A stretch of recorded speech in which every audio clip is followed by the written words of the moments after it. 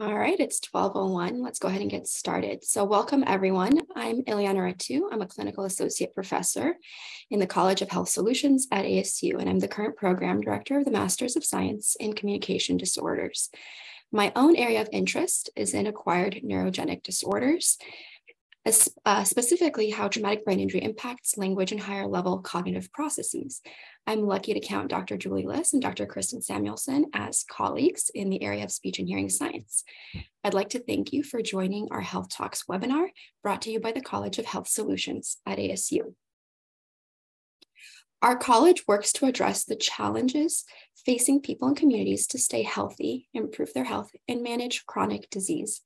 These health talks are one way that we serve the community with timely and relevant educational information. Please note, while this series usually offers CEUs, today's webinar is not eligible for continuing education credit. This is applicable to today's session only. And now for a few housekeeping items. First, this session is being recorded and it will be posted on our website, asuhealthtalks.com. That's asuhealthtalks.com. After the panelists have presented, I will moderate a Q&A session. Please submit your questions using the Q&A feature and not the chat box. Finally, you will receive a brief survey asking for your input about today's webinar. We would appreciate your feedback to improve our series. Today's topic is Here and Now, Innovations in Speech and Hearing Science. Joining me today are Julie Liss and Kristin Samuelson. Julie Liss is a professor of speech and hearing science and an associate dean of academic success at the College of Health Solutions. Julie has been conducting NIH-funded research at ASU for nearly 3 decades. Her work has focused on ways in which changes in speech and language reveal changes in brain health. In collaboration with colleague Dr. Liss, Julie co-founded a faculty startup company to translate this laboratory research into clinical tools. Julie will be followed by Dr. Kristin Samuelson. Dr. Samuelson received her bachelor's degree in speech and language pathology and audiology at Ithaca College in upstate New York. She went on to earn a master's degree in audiology at The Ohio State University, which included an internship at the National Technical Institute for the Deaf in Rochester, New York. Dr. Samuelson later completed her Doctor of Audiology degree at A.T. Still University in Mesa, Arizona. After practicing as a clinical audiologist in private practice and medical settings for many years, Dr. Samuelson joined the ASU Speech and Hearing faculty and became the audiology clinic director for the on-campus clinic. Her specialties include adult and geriatric diagnostics, hearing aids, and hearing assistive technology. We are so fortunate to have both of these health experts with us today as we explore here and now innovations in speech and hearing science. Deterioration in the ability to communicate has a significant negative effect on quality of life. For this reason, innovations in speech and hearing science can support not just the patients, but also their family, friends, and community. The recent change to allow consumers to buy hearing aids directly from their corner store is having a big impact on hearing health, while advancements in technology are assisting with early diagnoses of disorders such as Alzheimer's and Parkinson's disease, with potential future implications for ALS.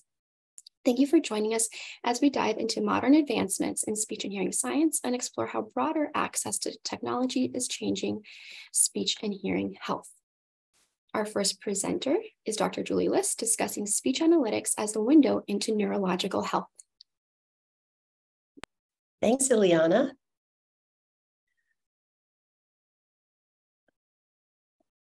First, I'd like to disclose, as Ileana mentioned, I'm a co-founder of a company called Oral Analytics, which is a speech analytics company. And some of the results I'm going to present in this talk today were done in collaboration with some scientists at Oral Analytics. My work is funded by NIH, NSF, Boehringer Ingelheim, and a gift from the JTM Foundation. I want to recognize my collaborators in this work, Dr. Liss, also a number of people from the company, it's listed below, and students and postdocs who are working in our lab.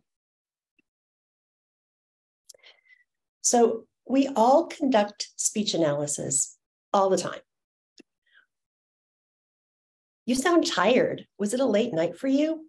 I can tell your allergies are kicking in today. You're so excited. I'm thrilled for you. I get the feeling you don't like my restaurant suggestion. I think you all extract this information all the time. You're making inferences about someone's state of mind or mood or physical condition based on what someone says and how they say it. And by the same token, you're transmitting that information every time you speak as well. So we become very adept at analyzing the speech signal and the words that we say. And it's not just us, right? It's from the time babies are born, they're listening and analyzing and evaluating, and then expressing that themselves. You probably even had experiences with your pets where your dog seems to know how you're feeling or what you're saying. And the reason for this is that the signal is very rich in what we say and how we say it. We can analyze what we say and how we say it through various techniques. In terms of what we say, it's the words we choose and how we assemble those words to convey our thoughts and ideas. And we can use natural language processing, which is a branch of computer science where AI is used to leverage the statistical probabilities of language. We can also use acoustic analysis to characterize the outward flow of speech, the timing, the pauses, and this gives us a glimpse into cognitive linguistic function and neurological health as well. When we analyze the how we say it, we analyze precision, rate, and rhythm with which we articulate, the clarity and the melody of our voice as we speak. And this gives us a glimpse into the sensory motor speech function in neurological health.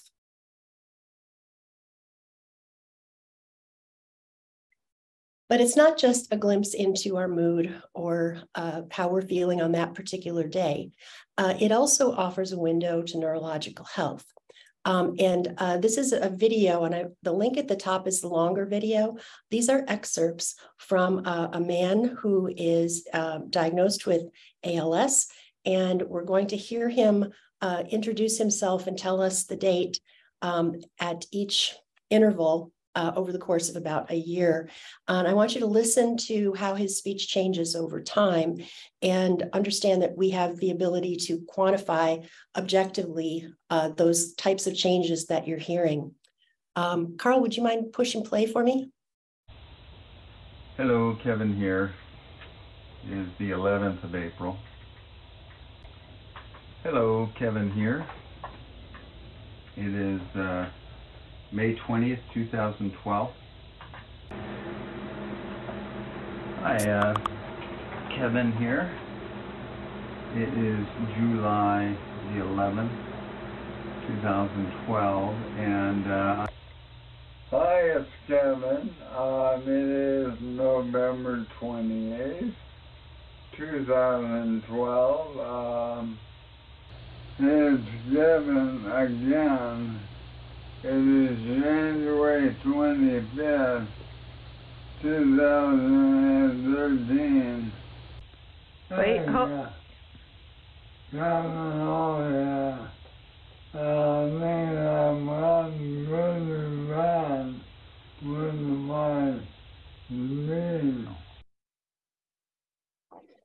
ALS is a horrible disease. And it's heartbreaking to watch that, how fast the deterioration occurred. So as I mentioned, we're able to characterize some of those changes. On this slide, I want to draw your attention first to the top row. This is from a natural history study that we conducted with Barrow Neurological Institute and a colleague at Harvard.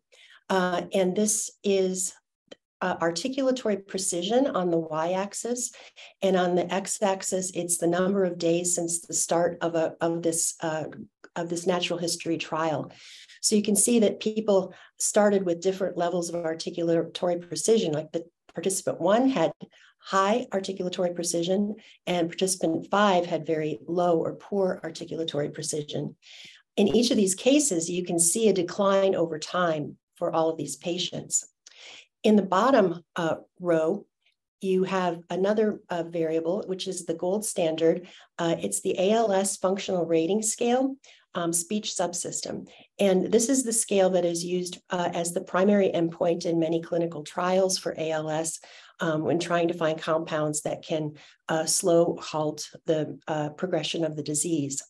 So you'll notice that whereas we see a slope in each of the cases from the speech metrics, we don't see the same sort of pattern from the ALS FRS scores. That is because the ALS FRS scores are collected at fewer points in time, and they're also categorical rather than continuous. So it's on a scale from normal speech is a 4, and no usable speech is a 0. So the fact that you can't really see that progression in the ALS FRS score, which is the primary endpoint in most studies, is a real barrier to identifying compounds that actually make a difference. And I'll just add that we've had some success recently in showing that our speech measures indeed do track with benefits in a recent study with Massachusetts General Hospital and a number of drug companies.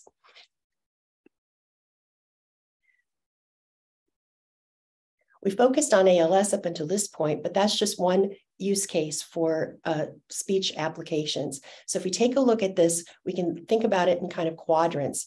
The two rightmost quadrants involve some cognitive linguistic component in their disease, and the two quadrants on the left are more structural, functional, or motor related.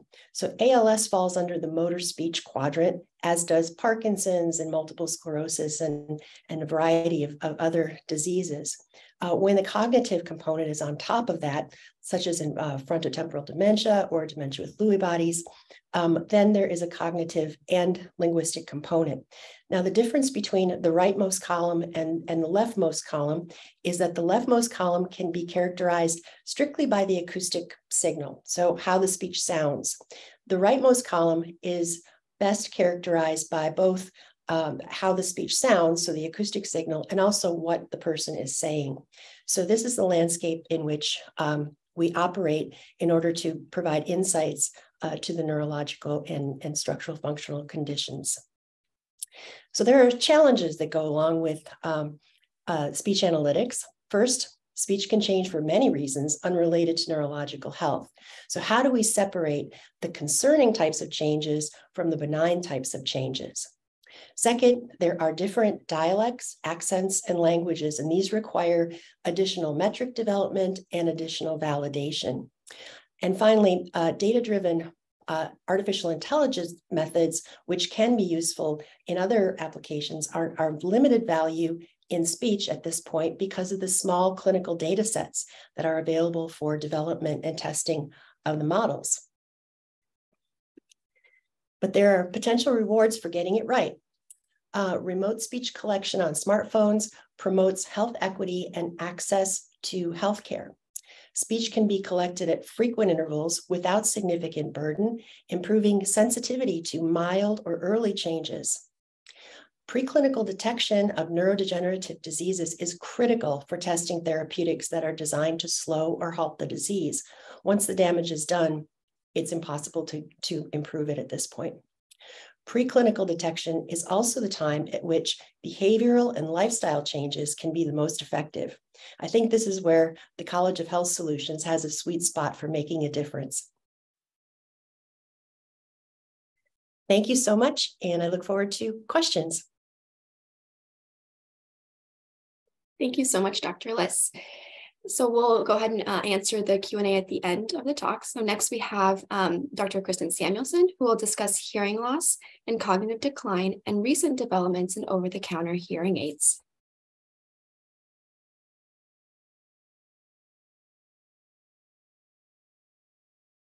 Okay, thank you, Julie, and thank you, Ileana.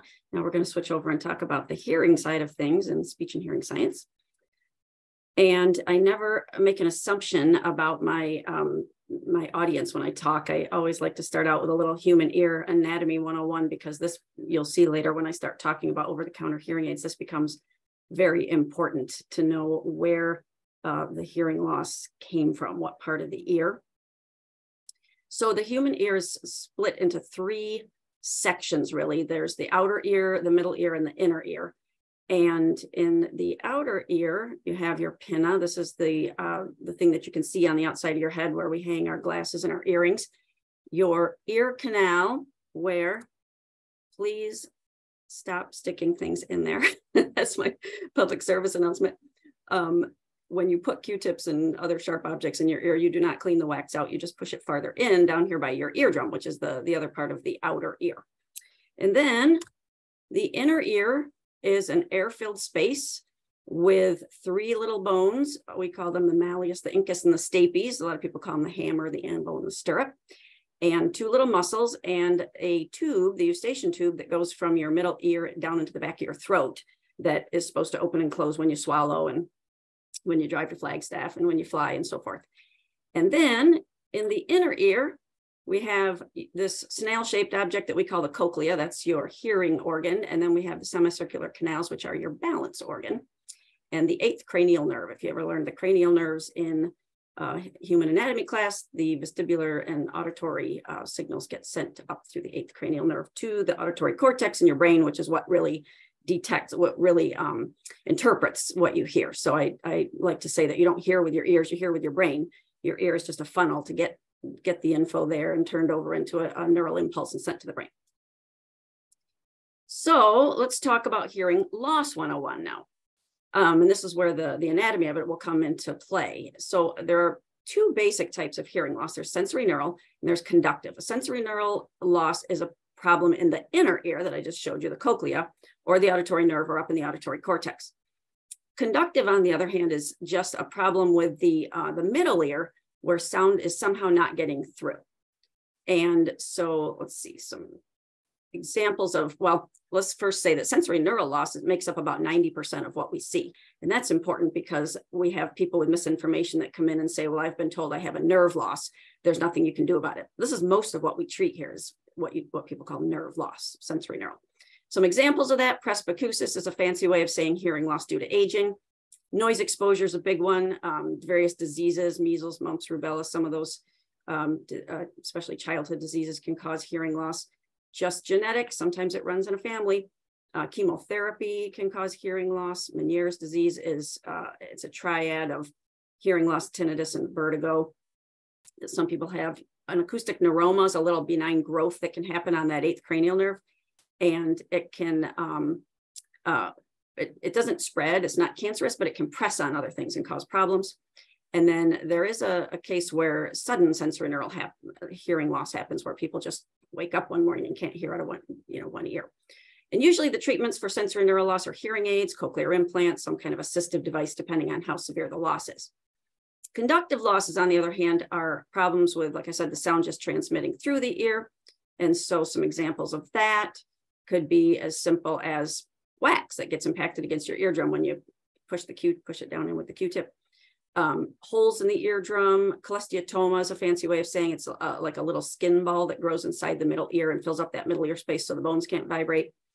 You can have fixated or disarticulated bones, so the bones can actually get stuck together, calcified together, so they don't vibrate, or they can get knocked apart. That usually happens in head trauma, like a car accident or something.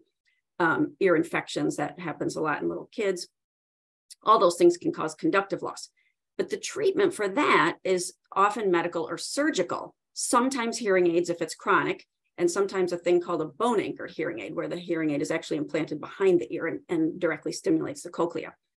But you can see how it's really important to know what kind of loss you have before you go and try to treat it, because the treatments are very different. And then you can have a third kind of loss where it's just a mixture of the two. So we call it a mixed loss. That's where, like, say you have a noise-induced loss from working in a noisy factory for many years, but then now you have a wax impaction on top of it, or you have a hole in your eardrum or an ear infection. So that's a mixed loss. Oops, okay, there we go. So let's talk about some hearing loss statistics. We estimate about 40 million Americans have some kind of measurable hearing loss. 1 in 3 people over age 60. And then this is the one that always kind of surprises people, which is that 65% of Americans that have hearing loss are actually under age 65, and nearly half of them are under age 55, which, you know, people always have this stigma idea about hearing loss being a problem of the elderly. And it's actually most Americans with a hearing loss are out in the workforce still. There we go. But so all these people, we have 40 million Americans and with hearing loss, but only about 20% of them that could actually benefit from hearing aids will actually do something about it. Some of the reasons why, denial. A lot of people, you know, I tell people when you're missing something, how do you know you're missing it until someone points it out? It's usually the person with the hearing loss that's the last to know when everybody's complaining about the TV being too loud, or you know, they think everybody else is mumbling, that kind of a thing, and just need to have a hearing test and find out if it's your hearing.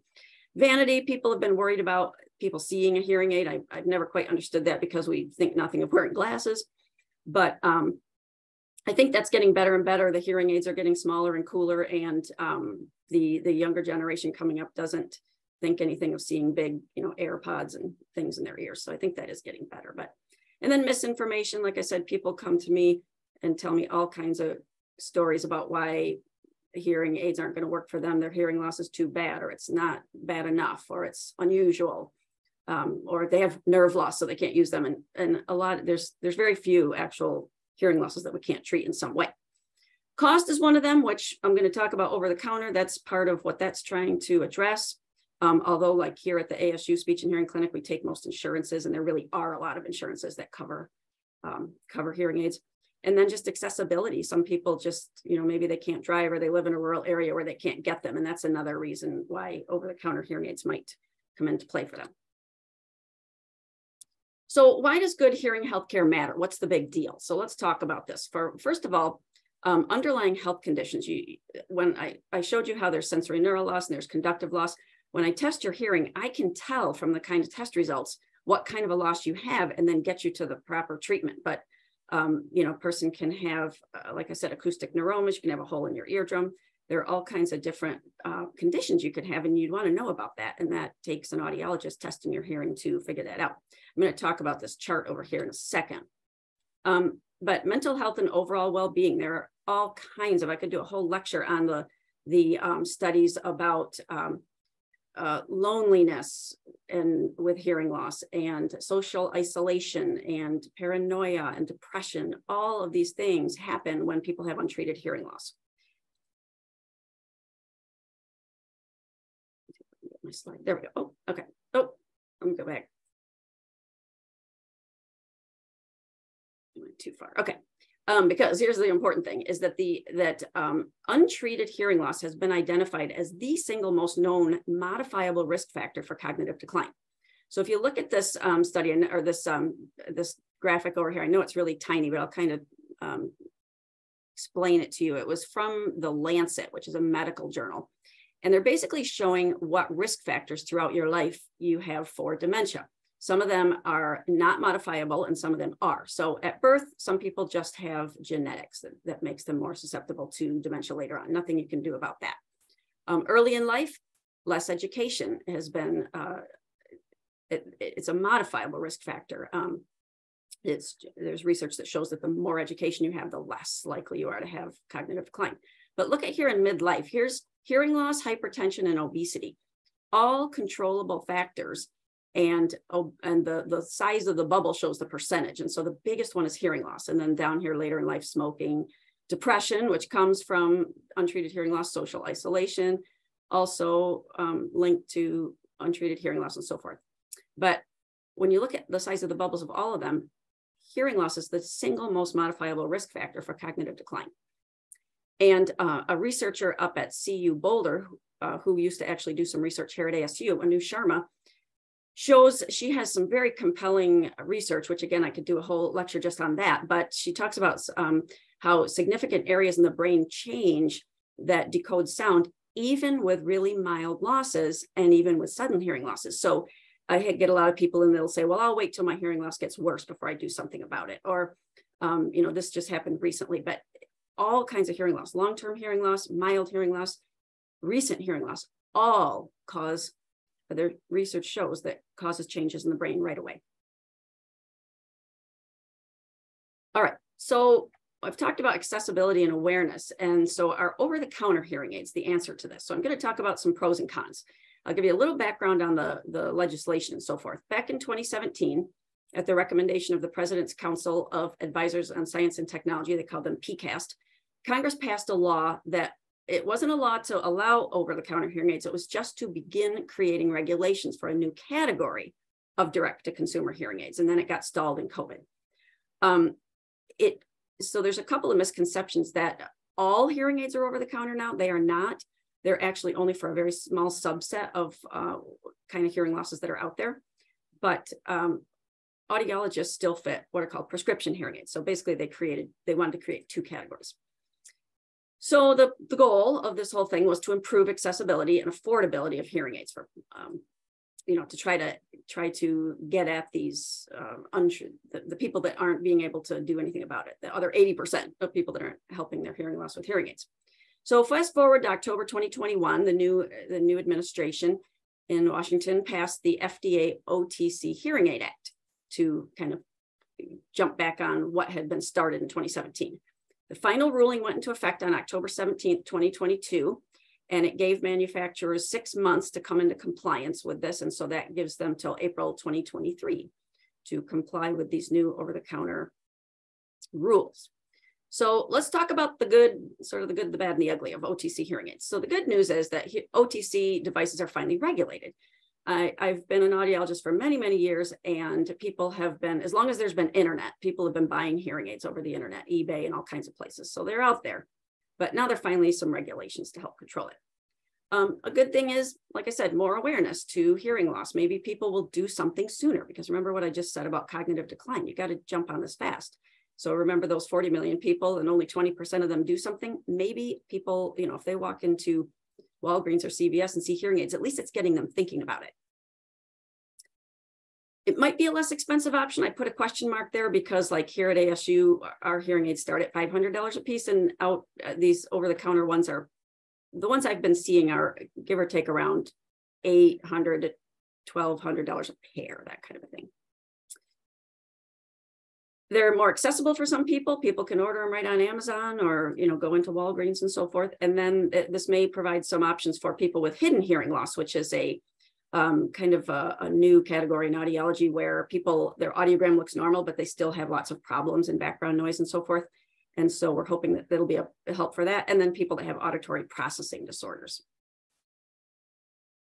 All right, so of course, along with the good comes the bad. So there's some concerns that we audiologists have about over-the-counter hearing aids. The first thing is that they are only intended for people with mild to moderate loss. But the question is, how does the average person know what kind of hearing loss they have if they don't get tested? And in a second here, I'm going to show you some audiograms to let you see the variety of hearing losses I see. And that brings up, no two audiograms are the same. And then I say, remember the possible causes, because remember I said you can have a hole in your eardrum or just impacted wax, and you don't know about that because no otoscopy. That means nobody's looking in these people's ears. There's no verification of the fitting. Real ear measurement is something that we teach all of our students here at ASU to do in a hearing aid fitting, and it's the gold standard for assuring that you fit that person properly. And obviously these people are getting OTC hearing aids are going to take them out of a box and just put them in their ears. No hearing healthcare professionals involved at all. They can just go buy them or order them online. And what if you did have a more serious condition? And again, I go back to, remember I talked about the possible causes. This right here is an MRI of a person that has a acoustic neuroma. So you can see that big white, it's like a brain tumor, it's a brain tumor that they needed to have taken care of. But if a person doesn't go and get a proper hearing test to find out what is wrong, you might miss that. Over-the-counter hearing aids are only intended for 18 and over, but they're not going to control that. It's not like cigarettes or alcohol where they're going to ask, proof you for age. They're just, the FDA decided that was going to be something that they were just going to take a chance on. So people could buy them and put them on their child. Hearing aids often, and I would say almost always, require training, oral rehabilitation, maintenance. People, we audiologists once we fit a person with a hearing aid, I always say they're part of our family now. Like they come in and on a regular basis and get them checked out and cleaned, and we teach them how to use them and so forth. And that's all going to be missing in over-the-counter hearing aids. And their concern is if they don't do the job because they weren't the right ones for them, will people go see an audiologist and get some hearing aids, or are they just going to, you know, kind of throw them in a drawer and assume all hearing losses or all hearing aids are bad? All right, so this is just a real quick, I want to show you this. I know it's kind of a busy slide, but what I did was I just pulled up a bunch of audiograms, and I've just done thousands and thousands of audiograms in my career and never seen the same one twice. And you can see that these are all different hearing losses without even knowing anything about an audiogram. But basically the frequencies are across the top, the pitches from low to high, and then loudness getting louder and louder down the side. And the red is the right ear and the blue is the left ear on these. And we just find the quietest place the person can hear. And so you can see that all of these are completely different audiograms. And yet all those ones I've starred have a component in there that's mild or moderate. So theoretically, any one of these people could walk into Walgreens or CVS and buy the exact same hearing aids, but would they do the job for all these hearing losses? That's the concern, because the prescription hearing aids we program them. This one down here at the very bottom on the right is a severe to profound loss. This is a person we would call deaf. This is a cochlear implant candidate. And that's the only person, this is the only audiogram here that is not a candidate for, and really, I'm not saying that all these are candidates, but these people might think they are. Like, for instance, this one up here has a middle ear condition going on. So they really need to go see a doctor. This one has a little part that's mild and moderate, but they also have a very severe to profound loss out here in the really high tones. And here's one where it's what we call asymmetrical. This person could have Meniere's disease or an acoustic neuroma or something. But my point is that not all hearing loss is the same. And so the treatment can't be the same for every hearing loss. So I'll just give you a few final thoughts, and then we have some time for questions. I say hearing loss is no joke. On a regular basis, when I tell someone that I'm an audiologist, the first thing people go is, huh, what did you say? And like joke about it. And so I just want people to know that hearing loss is a serious healthcare condition, and it's treatable. And so I just want people to take it seriously and realize it's a modifiable risk factor for dementia and needs to be treated early. Think of hearing aids as a medical device, not just consumer electronics. Don't go shopping for hearing aids like you shop for, you know, a new laptop or something. Over-the-counter hearing aids are a good idea if they're used properly. You need to get your hearing tested first and know if you are even a candidate. And then my mantra is always, don't shop for hearing aids, shop for an audiologist. Even if you think you might want over-the-counter hearing aids, come on in and just let us test you and tell you that you're a candidate. And then again, my public service announcement, cotton swabs, just say no. All right, and let's see, I've got one more. There it is. Thank you for listening. And I'm gonna toss it back to Ileana to field the questions. Thank you so much for both of those wonderful talks, Dr. Liss and Dr. Samuelson. So I'll go ahead and start asking some questions from the Q&A. So Dr. Liss, I think this first question is for you. Any fMRI to determine the distribution of motor or cognitive components in degradation? For example, what causes the decrease in AP? And is it a decrease in firing of signals to the vocal cords as a result of ALS, or some mechanical degradation of the vocal cords in response to the signals? That's a great question. If you think back to that landscape slide that I showed with the different motor disorders and motor and cognitive disorders, the different quadrants, diseases that fall into a quadrant can be measured the same way. Their speech can be measured the same way. And there are characteristics of speech that are specific to different types of diseases based on the underlying neurological condition. So in ALS, you're right, there's a problem with the nerves firing up the muscles that activate the speech articulators and the vocal folds and so forth. And there are problems in the brain at two different levels that we call the upper motor neuron and the lower motor neuron. And so we know from years of study what patterns of speech to expect when upper and lower motor neurons are degenerating. And so articulatory precision is one of those features because the muscles that are used to move the articulators become weak and atrophy, and they aren't able to get to those locations.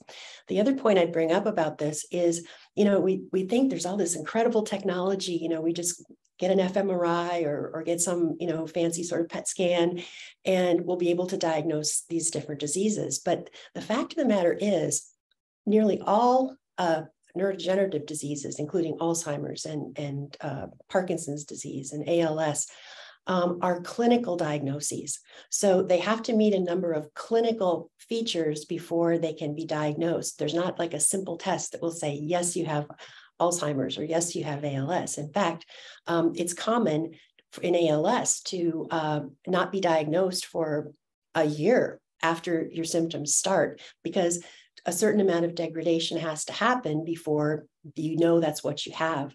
And Parkinson's disease is also misdiagnosed very frequently. And that's a function of the fact that there are many types of Parkinsonisms that look like Parkinson's disease. And so getting a right diagnosis is really key.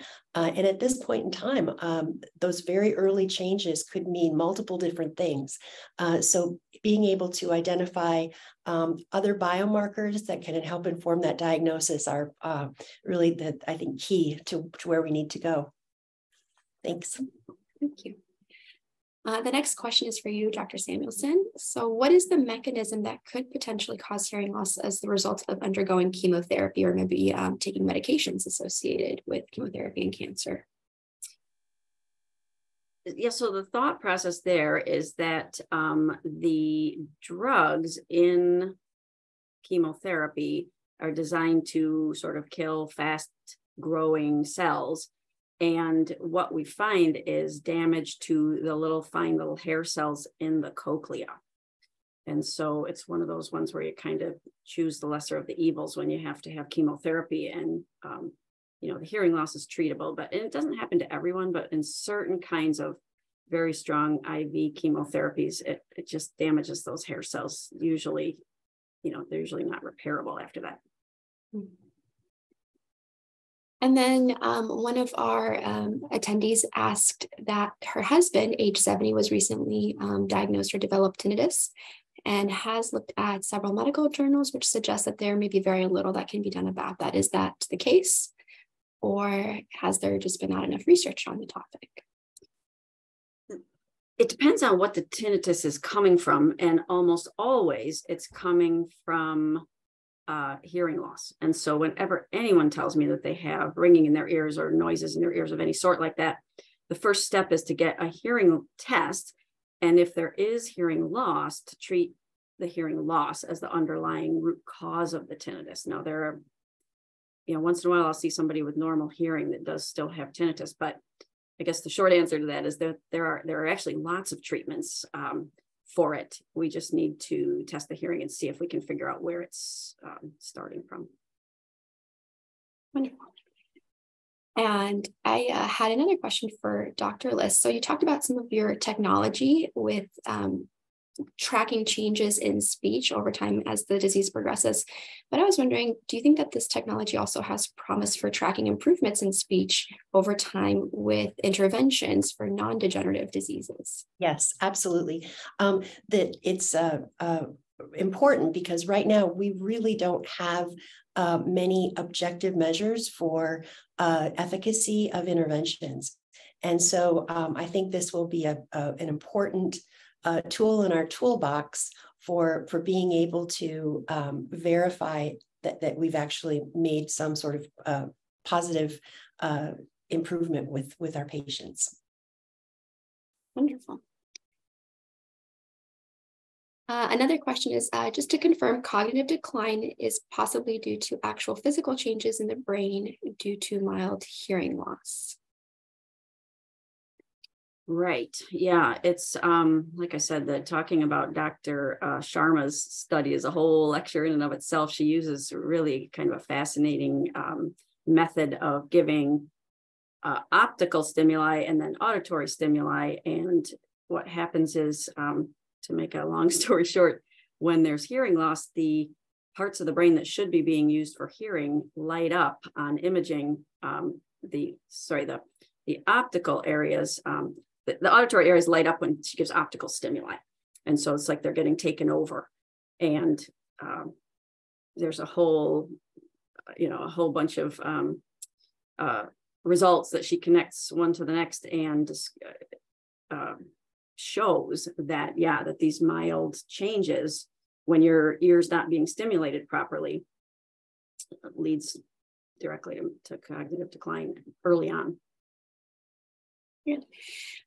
And another question relates to possibly the after effect of surgery. So is it possible that during neurosurgery to repair an aneurysm, could that possibly lead to any kind of hearing loss?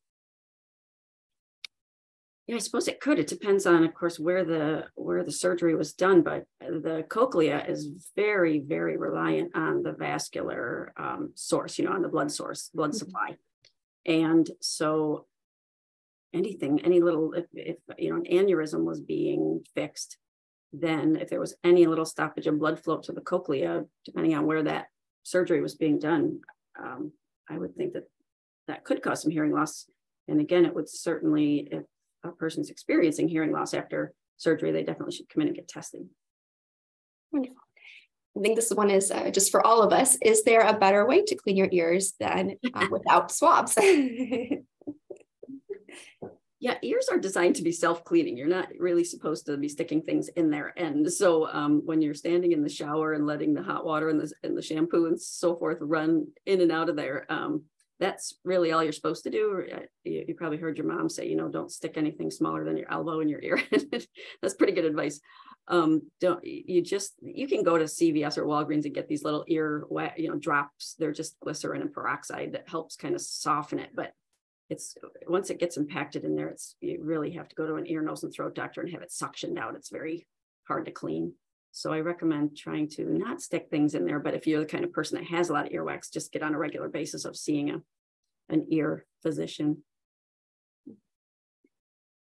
And for this next question, I think kind of applies to both of your talks.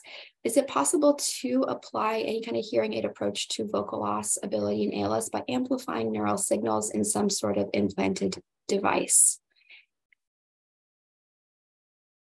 Very interesting, creative conversation. Unfortunately, the problem with the nerves is that they actually stop working. And so the muscles aren't getting the activation they need. So there's really nothing to amplify because of the degeneration of the cell bodies in the brainstem and in the spinal cord and in the cortex. So because they're degenerating, I'm not sure of a way to amplify the signal, but that's a really creative solution. And then Dr. Samuelson, you briefly touched on this about tinnitus being related to hearing loss. Are there also possible neural explanations for tinnitus? Yes, there are lots and lots of types of tinnitus and lots of causes of tinnitus. And I had a discussion one time with a neurotologist about this, and he said he believes that there isn't going to be one cure for tinnitus. There will be lots of them over time because it just depends on what's causing it. But I mentioned the connection to chemotherapy that can cause, when those little hair cells start getting damaged, that can cause tinnitus. But there are structural changes in the auditory cortex that can happen as well that can cause tinnitus. So it just depends on where it is. And I just find that more often than not, it's a symptom of hearing loss. And so if we treat the hearing loss, we usually treat the tinnitus. But yes, there's research being done on that all the time. Thank you. And then another individual had asked, her spouse is showing signs of hearing loss, for example, turning the TV and other devices at high levels. but he does not wish to see a physician regarding the potential hearing loss. So what would you suggest in this situation? You know, many of us have probably have a relative with a similar situation. Yeah, we sometimes kind of joke that it's the TV that's the last straw that brings people in, because they just get mad. The other people in the family get mad when the TV is too loud. And there are TV devices that you can get. I mean, even just on Amazon, you know, there's infrared devices that you can get just to plug into the TV, and then the person with the hearing loss just wears a headset and they can adjust it, but the TV can be at a normal volume for everybody else in the room. Problem is that only addresses the listening to the TV, and if the person really has hearing loss, they're probably having problems communicating with the rest of the family too. I often tell people it's not a hearing loss, it's a communication loss. And if you choose not to wear your glasses, you're not really affecting anybody, unless I guess you go out driving. But if you choose not to wear your hearing aids or treat your hearing loss, you're affecting every single person that tries to talk to you all day long. And so sometimes when you more do it for everybody else, you know, they're willing to come in and just at least get tested and find out what's going on for the rest of the family. Very good points. Besides medications or chemotherapy, do you know of any over-the-counter medicine that might be ototoxic? For example, one individual mentions Tylenol possibly being ototoxic. Are there any known studies that have looked at just more common over-the-counter medicines? Pretty much the medications nowadays that are known to be ototoxic have been taken off the market, or they're labeled as such very very clearly. Probably the most common side effect that we see is not from Tylenol, but from aspirin and ibuprofen can cause temporary tinnitus at taken at really high levels. But that usually ceases as soon as the person stops taking that. And it's not really known to cause hearing loss per se. So I don't think there's any over-the-counter ones that are commonly used that would cause actual hearing loss. Excellent. And then another individual asked, they have otosclerosis as well as very mild age-related hearing loss and tinnitus. Will over-the-counter hearing aids be of benefit, or should they consider some other special devices, or perhaps a Baha system? So that would depend on the how much of a loss, how much of a conductive loss there is, because otosclerosis can be a really, really mild loss, or it can be pretty severe. But again, I just come on in and let us test your hearing, because there are also very successful surgeries for otosclerosis too. And so in that case, we might test your hearing and then refer you on to an ear, nose, and throat physician to talk about that as an option as well. Wonderful. And then last question is just someone mentioning that they noticed that their hearing sensitivity has changed as a result of changes in elevation, I believe. Is that a condition of the ear, or just what's going on there? So remember, I showed you in that very first anatomy slide, the eustachian tubes that come from your middle ear to the back of your, down into the back of your throat, and it's supposed to open and close when you swallow, and you can pop your ears and so forth when you drive or fly, drive up in elevation or fly. But probably what's happening is your eustachian tubes probably aren't opening properly, and the pressure just builds and builds and builds until you finally get to pop them. But your hearing will just diminish a little bit until they finally pop and your middle ear is working properly again. Wonderful. So I think those are all the questions I could find in Q&A. I can give folks maybe just another few seconds to see if anyone has any last lingering questions. But we do thank you for your time and your presentation. It gave us a lot to think about. Oh, one more just came in. Let's see. Is cognitive decline avoidable if hearing is not restored? Say the beginning of that again. Is cognitive decline avoidable if hearing is not restored? So if someone does not address the hearing issue, can you still kind of... Yeah, like you saw in that Lancet graphic, there are lots of factors that go into cognitive decline. So I suppose the flip side of that is true, that even if you did correct a hearing loss, you still might have the gene for it or something. It still can happen. But the point there is that if you've got a hearing loss and that is one of the modifiable risk factors, why not treat it and at least take that one off the table? Because it's also got a lot of other benefits too for mental health and just overall health, taking care of the hearing loss. Very true. And then if you could just very briefly touch on balance issues. So are those treatable? And if so, how are they treatable?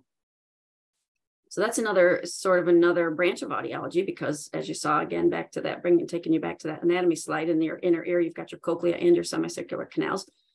And again, there are lots of different causes of balance disorders too, and to keep your body upright, you've got your semicircular canals and your vision and your somatosensory system, and they all work together. So we have to do some diagnostics on that too, to figure out what the cause is. There you can have positional vertigo that's actually really easily corrected through a set of head movements. And then there's other kinds of vertigo and dizziness that require more long-term physical therapy and so forth. But yeah, there are definitely treatments. And so that's another specialty that we have here at the ASU clinic, is testing for those kinds of vestibular disorders. And then I think this last question that came in is for both of you. So for individuals who live on reservations or in remote rural areas, is telemedicine possible for hearing testing, or even maybe for some of the metrics that you were discussing, Dr. Liss, via perhaps an app or telehealth through Zoom? I can start out with the app-based speech collection. That is one of the things that I think is most valuable about being able to be remote and being able to use commonly available cell phones and things like that for both evaluation of speech, but also for telehealth. And I'll let Kristin talk about the audiology, but from a speech language pathology standpoint, telehealth is very doable. And I think, COVID kind of forced us into trying it out, and it's very promising. And I think that will address the health disparities on reservations and in rural areas, and where experts aren't available. Yeah, when people already have a pair of hearing aids, most of the manufacturers now have apps and so forth that we can link into remotely and be able to adjust the person's hearing aids. Now, obviously, the first thing is a person getting tested and getting the hearing aids. I saw a presentation at our last year's state convention by some audiologists from Indian Health Services, and that's one of our placements where we send our students from here. And they have remote locations on the reservations around the state where they can go out and actually get people set up with, the things they need. And then they train technicians there where the patients can go to that site and, say like way up in the Four Corners or something. And then an audiologist from down here in the Valley can get into the computer and actually run the computer. And they have technicians on site that are trained to, get the hearing aid in the patient's ear and so forth. And then audiologists here in the Valley can run the equipment and get them set up and programmed. So I do know those services are available and getting better. Wonderful. Great. It looks like those are all the questions we had for today. So thank you again, everyone. Thank you for attending. Thank you to our wonderful presenters. We do want to encourage you to follow the College of Health Solutions on social media so that you can learn more about other opportunities like this one. Our Health Talk series will continue next month with It's 420 Somewhere, the highs and lows of medical marijuana. That talk will take place on Thursday, April 20th at noon Arizona time. Details and registration for next month's talks will be available at asuhealthtalks.com. That's asuhealthtalks.com. Thank you again and have a great rest of your day.